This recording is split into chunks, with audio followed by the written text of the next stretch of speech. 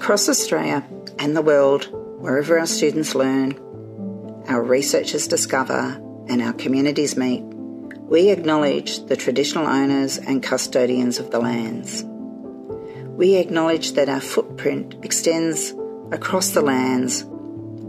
We pay our respects to our elders, past, present, emerging, and those still to come. And we acknowledge the essential place that all First Nations peoples have within our university, through our languages, cultures, knowledge and ceremonies, as sovereign peoples in our regions and communities.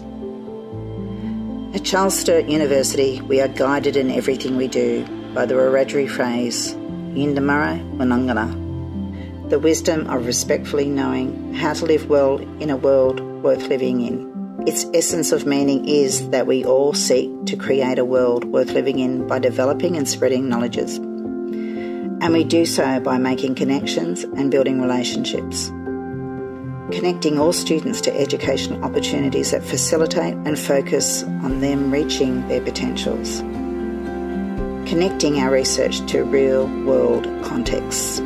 Connecting new technologies with traditional knowledge systems to recover, protect ecosystems and to forge a more sustainable future. Connecting people to share ideas as we work together for a brighter tomorrow. One that respects First Nations ways of knowing, being and doing, and creates a world worth living in.